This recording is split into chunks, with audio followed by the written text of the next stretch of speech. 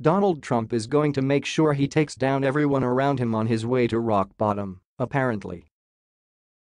This time his stupidity could end up causing problems for his wife. Melania Trump will most likely end up subpoenaed to testify after her husband's latest mistake, and things are getting really messy really quickly. Trump was giving yet another rambling speech, this time at CPAC, when he admitted that he told Melania Trump that he planned to fire FBI Director James Comey for being a bad guy. This would be fine if Trump didn't commit felony obstruction of justice when he fired him.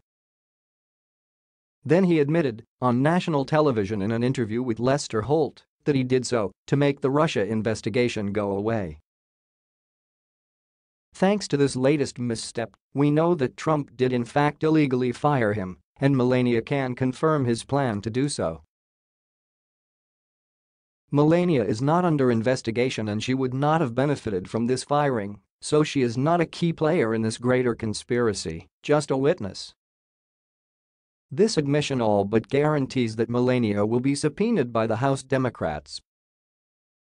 She can try to use spousal privilege, but it's possible that Trump just destroyed that by discussing this publicly.